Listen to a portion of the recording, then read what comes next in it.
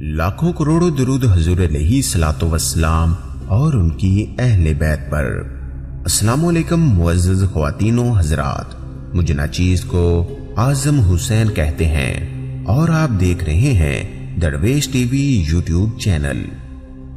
प्यारे दोस्तों, एक दिन हुजूर अकरम सल्लल्लाहु अलैहि वसल्लम ने नमाज असर पढ़ाई तो पहला रुकू इतना तवील फरमाया कि गुमान हुआ कि शायद रुकू से सर ना उठाएंगे। नमाज अदा फरमा लेने के बाद आप सल्लल्लाहु अलैहि वसल्लम ने अपना रुखे अनवर मेहराब से एक जानब फेर कर फरमाया कि मेरा भाई और चचाजाद अली बिन अबी तालिब कहाँ है।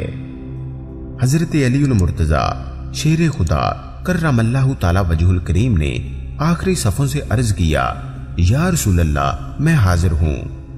आप सल्लल्लाहु अलैहि वसल्लम ने फरमाया, ए अबुल हसन, मेरे करीब आ जाओ।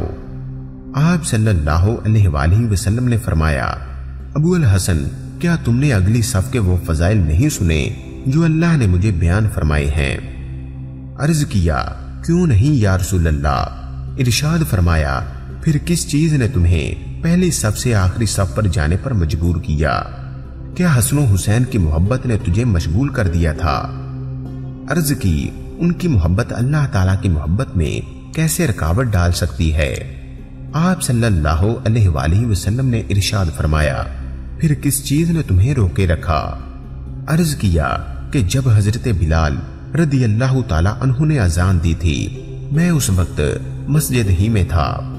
फिर जब हजरत बिलाल हबशी रदी अल्लाह ताला अन्हु ने इकामत कही तो मैं आपके साथ तकबीर उला में शामिल हुआ। फिर मुझे वुजू में शुबा हुआ तो मैं मस्जिद से निकलकर हजरत फातिमा तुज़्ज़हरा सलामुल्लाह अलैहा के घर चला गया और जाकर हसन हुसैन को पुकारा, मगर किसी ने मेरी पुकार का जवाब ना दिया तो मेरी हालत उस औरत की तरह हो गई जिसका बच्चा गुम हो जाता है। मैं पानी की तलाश कर रहा था कि मुझे अपनी दाईं जानब एक आवाज सुनाई दी और सब्ज रुमाल से ढका हुआ सोने का प्याला मेरे सामने आ गया। मैंने रुमाल हटाया तो उसमें दूध से ज्यादा सफेद, शहद से ज्यादा मीठा और मक्खन से ज्यादा नरम पानी मौजूद था। मैंने नमाज के लिए वुजू किया, फिर रुमाल से तरी साफ की और प्याले को ढांप दिया। मैंने पीछे मुड़कर देखा तो मुझे कोई नजर ना आया, ना ही मुझे यह मालूम हो सका कि प्याला किसने रखा और किसने उठाया। आप सल्लल्लाहु अलैहि वसल्लम ने गैब की खबर देते हुए मुस्कुराकर इरशाद फरमाया, मरहबा मरहबा, ए अबुल हसन, क्या तुम जानते हो तुम्हें पानी का प्याला और रुमाल किसने दिया था? अर्ज की, अल्लाह और उसके रसूल बेहतर जानते हैं।